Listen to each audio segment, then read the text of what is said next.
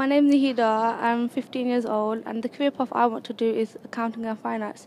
I would like to go into the business industry when I'm older.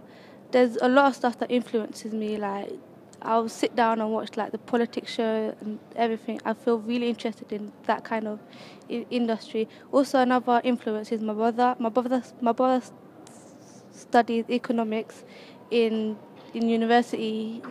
The way he goes on, it's like a dream job for me. I'd love to do that. My first my first opportunity that I'm grabbing is my work experience. I'm going to do work experience in a bank. I feel that will help me towards my career path.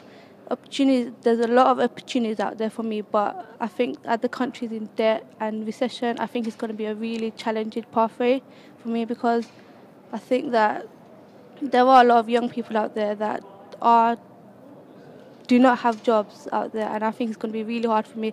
But if I put in the encouragement, the hard work, I think that I'll make something out of my life. The first is my GCSE. I want A's, at least A's and A stars in my GCSE. I think they'll help me for my A levels, and that will lead me for my university. While I'm in university, I want a part-time job for me to help pay off my student fees and everything.